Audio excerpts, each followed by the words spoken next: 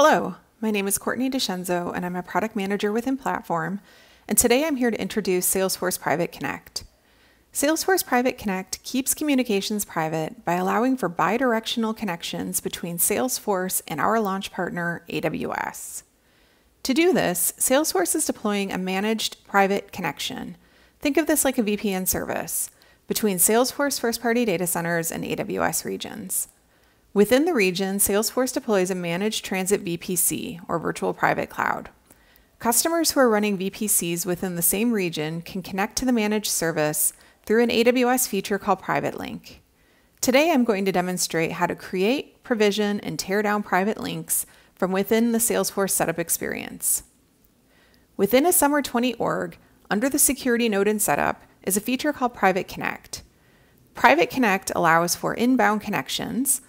That is where the traffic originates in AWS and flows into Salesforce, or outbound connections, where traffic originates in Salesforce and flows out to AWS services. I'm going to demonstrate how to create an outbound connection. To do this, I need to expand my regions. This shows me which AWS regions this org has access to. To create an outbound connection, I need to whitelist the IAM role in my endpoint service. Within my endpoint service, in my customer VPC, I need to go to my whitelisted principals. I need to add to the whitelisted principals the IAM role I copied. This allows the Salesforce managed service to talk to this customer endpoint service. Once that is available, I need to take the service name and copy it. Now I can go create my outbound connection. So from within Salesforce, I click Create Outbound Connection. It defaults to the AWS private link. I give my outbound connection a name, I paste in the service endpoint, and I select the region I want this to run in. I'm going to select No. I want to provision this connection later. By selecting No, it does not automatically provision an endpoint and leaves it in a status of unprovisioned. Now I can provision this at my convenience. I'm going to go ahead and click Actions and click Provision to provision this endpoint. You'll notice that it's allocating an endpoint at the moment. To get the latest status, I need to click Actions, Sync.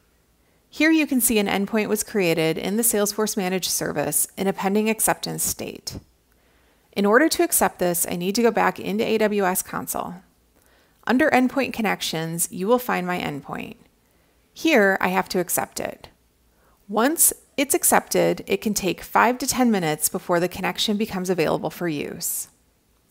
In the meantime, I have another outbound connection already available, my Summer 20 West. I'll demonstrate how we can leverage Summer 20 West within the Salesforce environment. To do this, I need to use a name credential. I have a name credential pointing to a private API in my inventory database inside of AWS. Notice the new lookup field called Outbound Network Connection, and it's pointing at our Summer 20 West private connection.